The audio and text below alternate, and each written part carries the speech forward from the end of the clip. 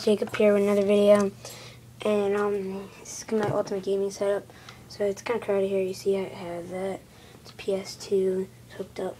Yeah, so that's why I get some of my gameplay. PS2. Sometimes I record this thing tablet. Yeah, take it out. So that's my Samsung tablet. So yeah, one sec. So sometimes I record on this thing. So yeah, here I have another part of my gaming setup. No, I don't have a professional gaming setup.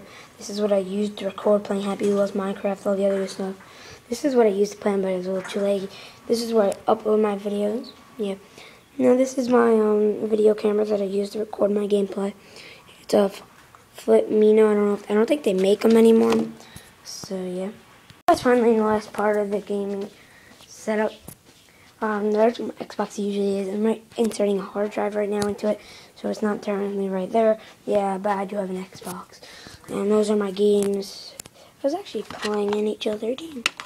For instance, I have COD Black Ops 2, NBA 2K13, MLB 2K13, Madden 13, NCAA 13. I've yet to pick up NCAA 14. Halo 4, Halo 3, NBA 2K12, NBA 2K6, MLB 2K12, NHL 2K10, FIFA 10, Battlefield Bad Company, Little Batman 2, DC Superheroes. I know I'm rushing. NBA Baller Beats, Tiger Woods PGA Tour 8, NBA 2K11, MLB 2K11, MLB 2K9, MLB 2K10, Madden 7, and for the Connect, I have Connect Sports, Connect Adventures, Connect Essential 2, Connect Sports Season 1, Connect Sports Season 2, NBA Live 08, Madden. No, these games are not anymore. What's it called? For the Connect, NBA Live 07, NBA and MLB 2K8, NCAA 9, 10, Madden 12, and 11. Alright, guys, this was my ultimate gaming setup. Peace.